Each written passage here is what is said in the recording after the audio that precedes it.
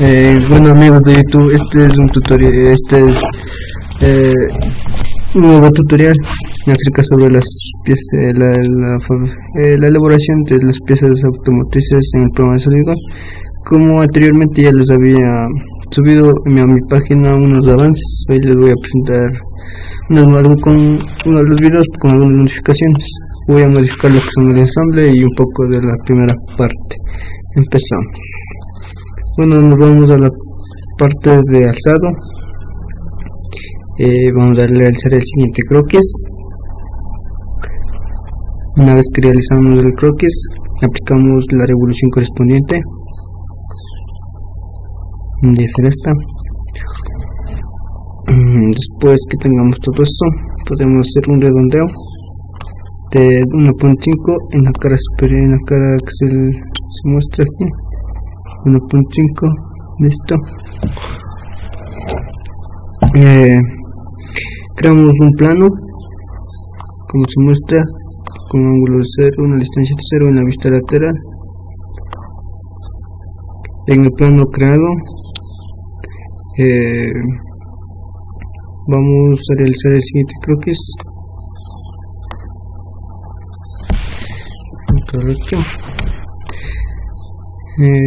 Una circunferencia de 20. Destruimos 20, creo que era. No, destruimos 38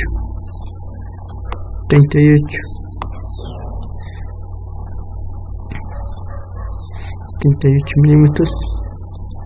Nuevamente creamos un plano, que es el plano medio, un plano de alzado.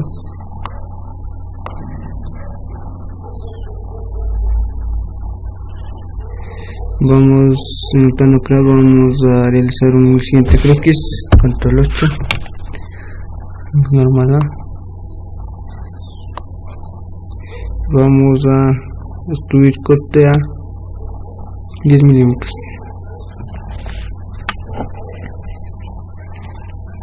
Una vez realizado esto, aplicamos un redondeo en la cara seleccionada de 2.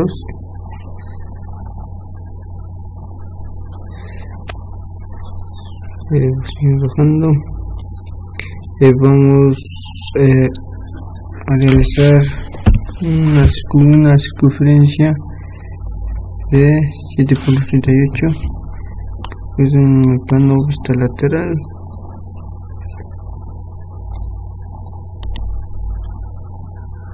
Sí, el plano vista lateral 7.38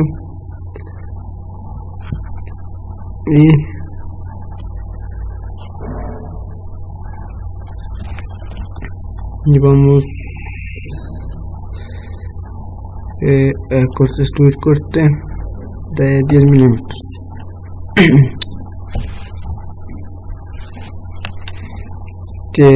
Nuevamente vamos a editar el croquis en la vista lateral y hacemos una circunferencia de 44,78 y extruimos corte de 10 milímetros para adentro. Sacar. Hacemos un poco. Otra vez editamos control 8, una vista alzado. Realizamos el siguiente croquis, una circunferencia de 12 y extruir corte a 9, como se puede ver. Y además creamos un nuevo plano que debería ser con respecto a la cara 1 de esta parte de la pieza, con un ángulo de 0 y una distancia de 37. Listo. En el plano 8 estaría. En el plano 8 realizamos el siguiente croquis, una circunferencia de 16 y este croquis lo vamos a destruir 1 milímetro.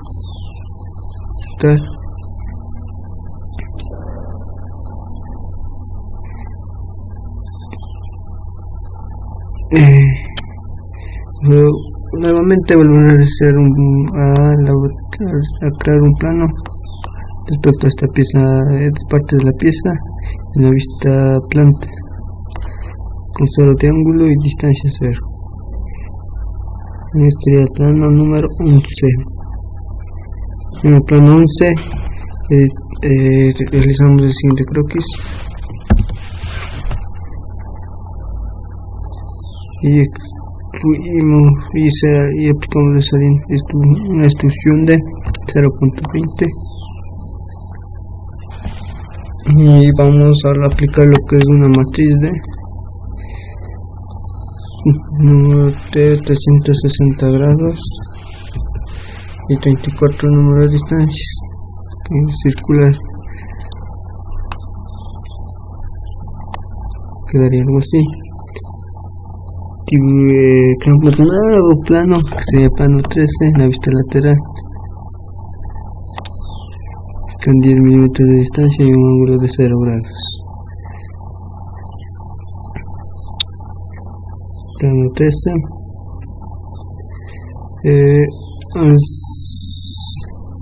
Vamos a realizar el siguiente croquis en la vista lateral de una circunferencia de 62 y una extrusión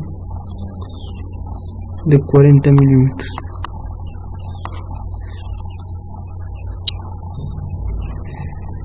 Una vez hecho esto, realizamos el siguiente croquis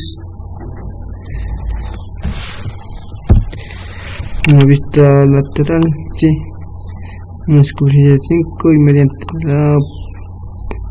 la operación de simetría realizamos para que nos salga al otro lado y extruimos corte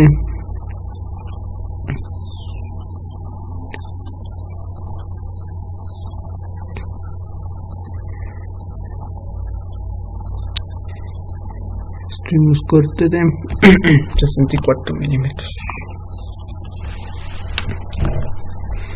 Una vez hecho el corte, creamos un nuevo plano, pero con respecto a esta parte de la pieza automotriz y en la planta y con 0 de distancia, 0 del ángulo. Y este sería el plano número 15. Realizamos el siguiente croquis con control 8.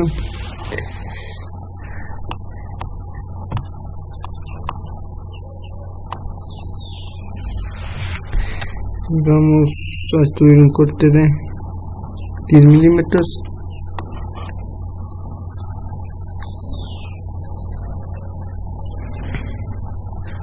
y a este corte le vamos a hacer una matriz de 360 grados y un número de distancia 55 circular. Aceptar. Vamos a crear un nuevo plano con respecto a esta otra parte de la pieza automotriz en el plano planta. Este es el plano número 16 y nos vamos a la parte de abajo. Realizamos una matriz de 24 números de distancia y 350 grados. Y algo así. En el plano creado nos vamos con 8. Realizamos el siguiente croquis, como pueden ver, y vamos a cortar el corte de 3 milímetros. Listo. Ya se le aplicamos una matriz de 40 números, distancias 360 grados. Casi ya por la parte final creamos un nuevo plano. Sería en la vista, en la cara 1, un 0 de ángulo, 0 de distancia, que sería el número plano 17. Vamos a hacer el siguiente croquis. Una vez hecho ese croquis, y vamos a extruir el corte de 3 milímetros. Una vez que lo extruimos, vamos a aplicar lo que es una matriz de 360 grados y número de distancias 47, matriz circular. Por último, creamos un nuevo plano, la vista lateral, con 85 de distancia y 0 grados. Y realizamos el siguiente croquis. Control 8, una circunferencia de 15,44 milímetros. Y eso lo vamos a extruir a 0.90. Y una vez hecho todas estas operaciones, aceptar, tenemos nuestro inducido, como lo podemos ver ahí en la vista isométrica.